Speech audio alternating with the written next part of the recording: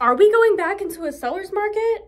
Girl, we might be. Keep on watching. If you haven't seen my face before, hi, my name is Victoria Zim, and I'm a local realtor and investor based out of Gilbert, Arizona. Closing deals in high heels is my thing, so make sure you subscribe to my YouTube channel as well as give me a follow on Instagram to stay up to date on all things Arizona real estate. Now, without further ado, let's talk about this real estate market, girl. There's a lot of stuff going on and we need to catch up. 10 cities have now moved back into a seller's market. That's right, 10 cities. Hi, this is me editing.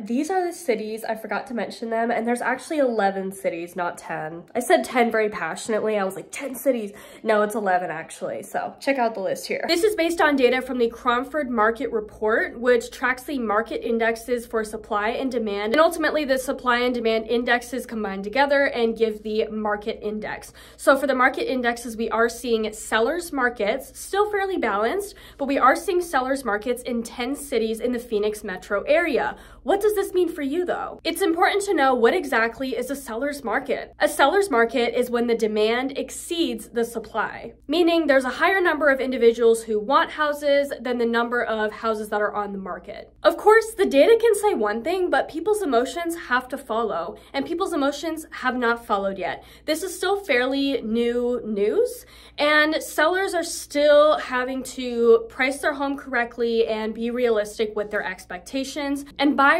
still have negotiating power. Again, the data and the indexes can say one thing, but people's emotions really have to follow for it to be a reality, right? So sellers, listen up. You still need to be realistic, and you still need to factor in that you might need to give concessions and price your house properly, and you need to be patient. But there is hope.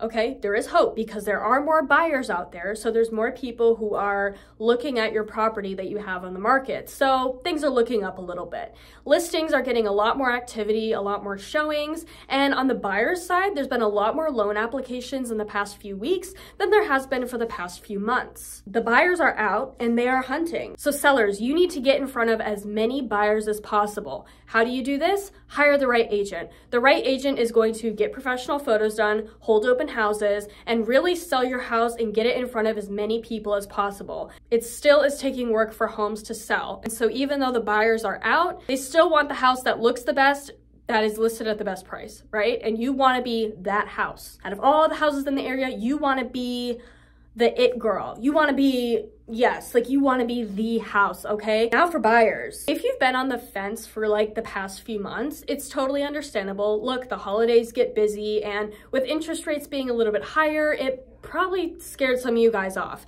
And that's understandable. The monthly payment for your house should be doable, okay? Like, let's not break our banks, okay? If you've been wanting to get a house for the past few years, you have a really good window of opportunity right now because, like I said, people's emotions have yet to follow this data.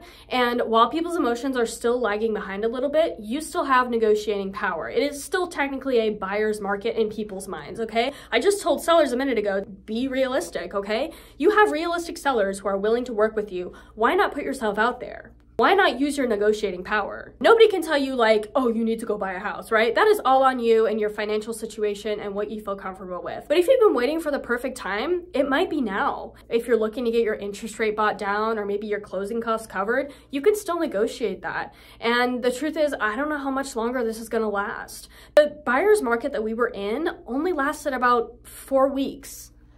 That was a pretty short buyer's market. And so while we're still kind of coming out of it, you still have your power and it is in your best interest to use it. Buyers and sellers, I hope you guys leave this video with a little bit more information than what you started with. If you are looking to buy or sell a home in this current market, please do not hesitate to reach out. My contact information will be in the description box down below. I would love to help you with that process. And you should see another video pop up on the screen here. Feel free to watch that. It really helps me out. Thank you guys so much for watching this video, and I will see you guys in my next one. Bye!